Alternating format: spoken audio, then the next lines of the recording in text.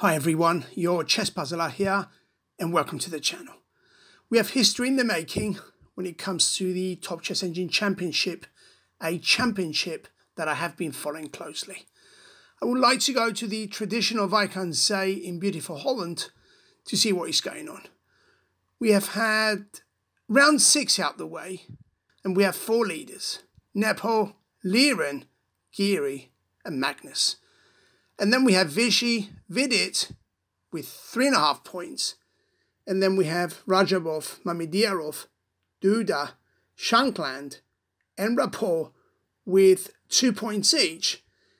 And we have at the very bottom Fedoseev, Kramnik and Fun for Ace. So with these standings, it was about time people from the top meet the people at the bottom. This time was Fedoseev and Carlsen. Fedoseev has no wins so far, but did hold Anand to a draw. He also kept Rapport to a draw and also denied Vidit and Ding Liren a win. The only people who have beaten him are Fun for Ace and Duda. Carlsen, on the other hand, is his usual self. He started in the usual way with 4 draws and won his last 2 games. So he's doing what he normally does. He's yet to be beaten for a very long time though. And this is way before his championship matches with Fabi. And if I dig in deeper, I think we need to go back to Shamkir when Mamidiarov had beaten Carlsen. No, this can't be right. It was in Biel when Carlsen was beaten by Mamidiarov and not Shamkir. The game of round 9. Fedoseev met Carlsen only 2 times and lost both games. And in both of these games, Magnus played with the black pieces. And again, this time Fedoseev has the white pieces, but he's both an E4 and D4 player, so anything is expected. Since his D4 did not work against Carlsen, he might switch. Okay, he doesn't. And this is how the game kicked off.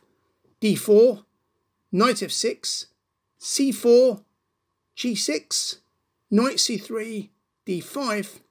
And when this knight was introduced, we have the 3 knights variation of the Grunfeld. After this bishop move, Fedoseev responded with H4. And the attack has already begun. And this is with the assumption Magnus is going for short. C6 got this guy to come off. And now something Magnus would go for if he had the white pieces. Carlsen got his other knights into the game. And when D4 was double protected, Magnus finding castles, and that H4 initiative was at least not wasted. Queen B3 trying to get the knight to attack him did in the end lead to this. And when the queen moved out and into A3, Carlsen came up with this initiative. He probably wants the bishop to take the knight, and this is exactly what happened. After castles, and Fedoseev went for short too, Magnus moved his bishop out of the back rank and probably waiting for Fedoseev to show his hand. Fedoseev went after this bishop, and when B5 turned up, Queen A6, and maybe at this point, removing the bishop may have been a much stronger response. Carlsen challenged the queen, but Fedoseev rejected. When the queen returned to challenge her again, I think Magnus was happy to see the queens go, but this is down to Fedoseev. He finally went for it, and when this bishop also came off, this is how Carlsen captures. And what is the significance of this? Well, B5 is hanging, and Fedoseev took him in less than a minute. E5 takes, and now Rook C1, and Fedoseev is a full pawn up, and he's going for it. And what a game this would be if he manages to derail Carlsen. When the knight was attacked, he was forced back. And when this knight moved in to attack the rook, when the rook came out of danger, Magnus is a move short of removing this bishop on F4. What he did first was to secure C4, and only now this bishop not only moves away from F4, but goes on to attack this rook. After rook e8, this guy also came off, and Fedoseev is now realizing he's playing for only one result. h6, going after this bishop, also meant he was free to go places. Fedoseev brought him back here, and it's also about how Magnus moves on. He came up with this very interesting knight fork, but how effective is it really?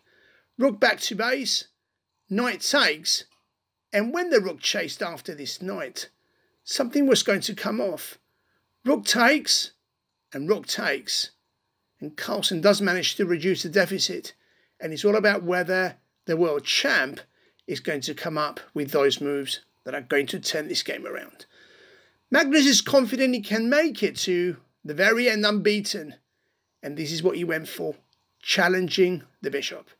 Fedoseev was not taking this, and he retaliated with this move, and when the rook moved out of danger, the bishops were eventually traded in,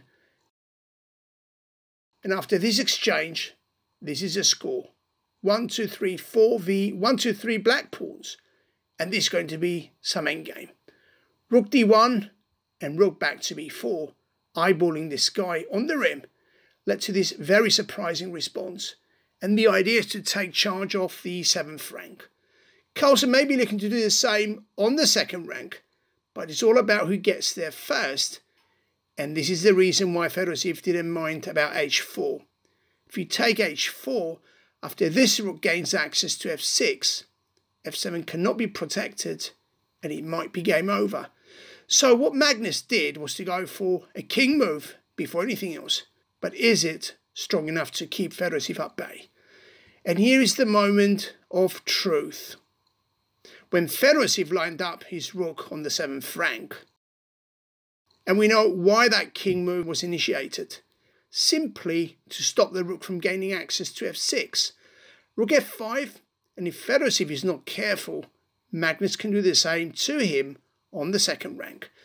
After f3 and rook 4th to e2, got this rook attacked, and through this rook move and e5, alarm bells were beginning to ring. Magnus chased after this guy, and this is how he did it. Rook e7, covering, got this rook to go after him too, and this guy had to come off. Fedoseev pushed him further, and there is so much weight and too much hanging on this central pawn. When Magnus summoned his king to return to the back rank, it seems this game is over. At this moment, Fedoseev was looking, and before he went on to make his move, he waited and waited. It was his last move before making time, so he walked off, and after he returned to the board, and after not 10, not 15, not 20, not 25, but 28.5 minutes later, he eventually captured with a check, and when the rook came off, it was all about how to capture here. Fedoseev captured with his rook and checked at the same time. But let us come back to see what happens if he takes with the pawn, and whether there is a difference and how big this difference is. Take with the pawn, and after rook c2, king h2. No, hold. The idea is to not allow this guy to slip into h5. So belay that, and let's try h5. And when this guy takes, now king h2. Rook back to c1, g3, rook back to c3, king g2, a rook check, for example, is going to get the king to sneak into h3, and if the rook goes after f3, after f4, rook 4th to the 1st rank, and rook back to a5, if this is not winning, it would at least be a very large challenge even for Carlsen to neutralise this one. Okay, let's come back. Fedoseev captured with the rook, which I think is also winning. After king g8, it's all about this next move, and one Fedoseev could not find. Maybe the pressure was getting to him. With this pawn surplus, he can afford to drop something, but he wasn't going to let this happen.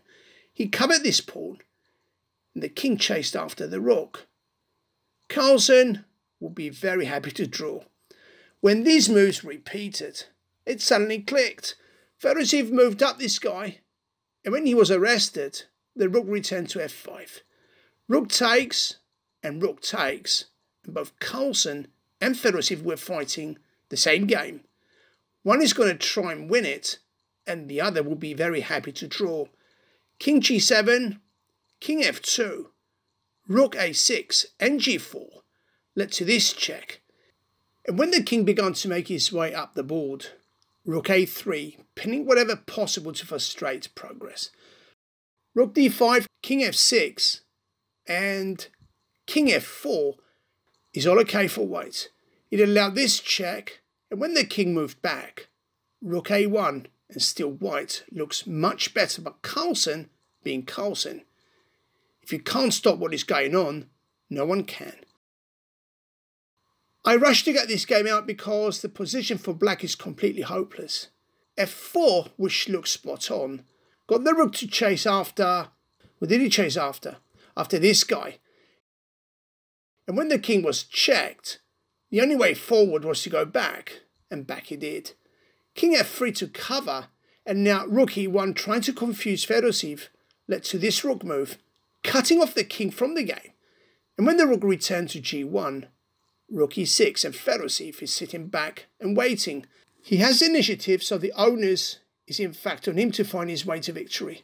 Rook a1, allowing the king to advance, led to this check. And after this king move and another check, the rook stepped in, and Fedoseev was hoping for that move that would take him to a win.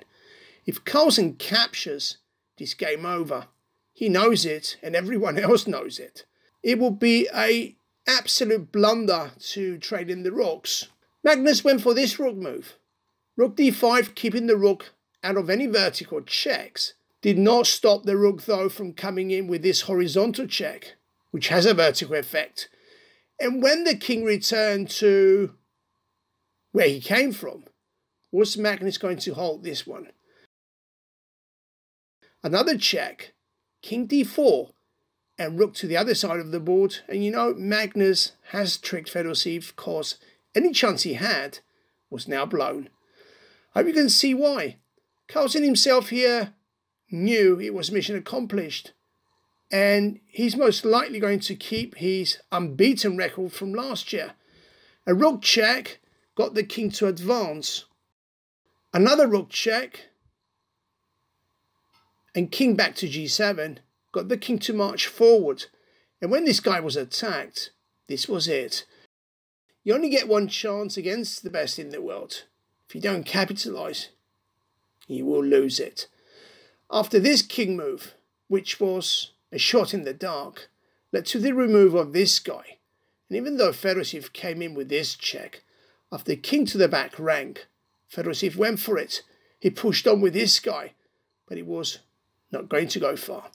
Both rook a4 or rook f4 are fine.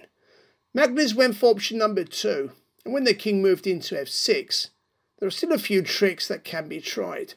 Rook f1 and even these king g6 and a rook check from the back rank are not going to work, because this is the reason why this rook is placed here, to not allow this to happen. A rook check, king h7, and when these moves actually repeated, Fedoseev didn't even bother to try and go for that very simple trick, and this is where the game also ended. So, a draw. Fedoseev had in fact this one in the bag, and yet Carlsen slipped like an eel. And he's pretty much good at this. So another draw on the board between one of the leaders and one at the opposite side of the standings. Most of the other games have also ended, but do watch out for one game in this round in particular, and I might have enough time to cover it. Highly unlikely though, but I will try my best. So until next time, this was your chess puzzler.